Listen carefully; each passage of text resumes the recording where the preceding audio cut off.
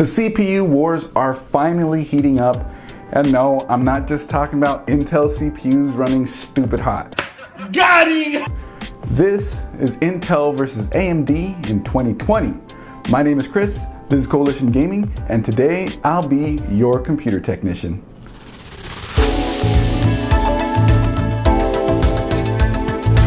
Real quick, if you're new around here and are into PC hardware, gaming, and streaming content, then make sure to hit that subscribe button and the little bell so you don't miss a single upload. Anyways, let's get to it. Intel has finally responded in what I would call a proper way to AMD's rapid consumer desktop superiority.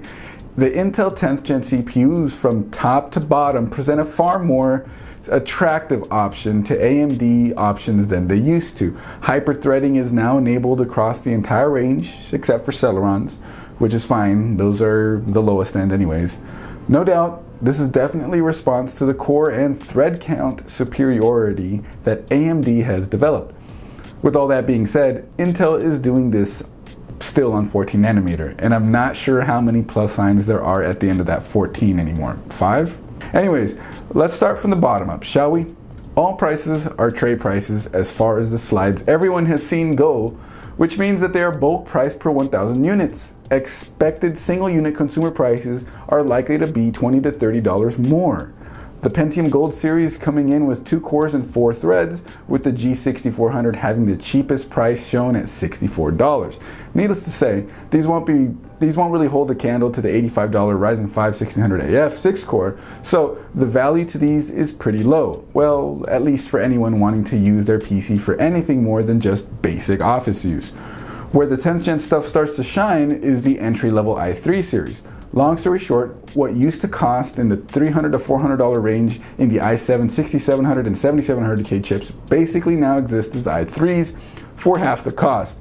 It's pretty crazy, honestly. Well, not really, but the drastic change that AMD brought on in a short amount of time to cause this, that's what is. At the bottom, we have the i3 10100 4-core 8-thread CPU with the base clock of 3.6 GHz and a turbo of 4.3 on a single core. 4 cores and 8 threads is still absolutely enough for a rock-solid gaming computer, and enough even for some basic game streaming too if you lean on something like NVENC. This CPU coming in at $122 with the final consumer price probably landing around $150 will be Intel's shining gem in the budget sector. From there, the speeds and prices go up, but there doesn't appear to be an unlocked variant. The final price of the fastest clocked i3, the 10320, will put it too close to the Ryzen 5 6-core, so its value starts to go down a lot. Moving up the stack one more notch, we get into the 6-core 12-thread i5 CPU range. Basically, these are i7 8700K CPUs with and without decay for over $100 less, only 2 generations later. Ouch. Depending on where the prices land on the locked cheaper version, these actually might be very competitive in the market with the Ryzen 5 CPUs though, with those cheaper ones coming in between $157 and $262 before consumer markup. So think like $185 to $285 probably.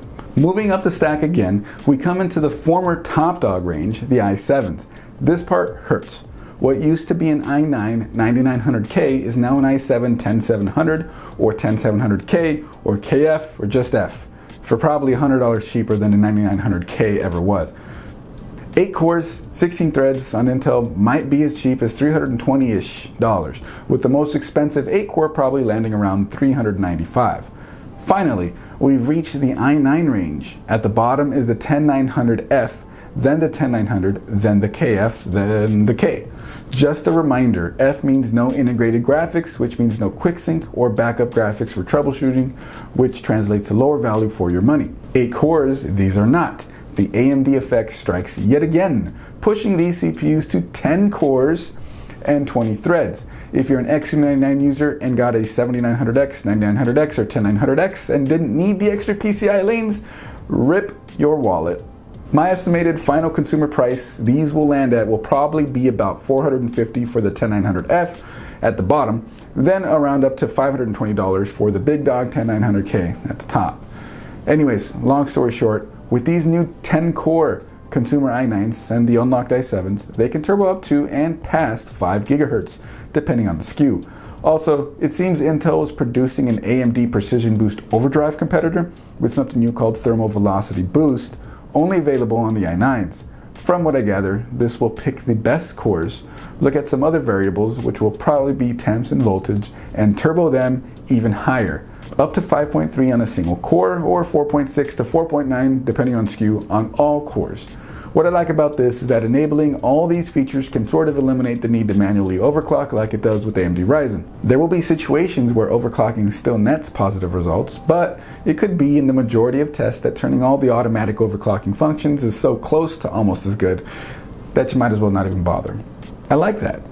So here's where the versus part comes in my opinion. Which current Ryzen CPU is the competitive alternative to the Intel?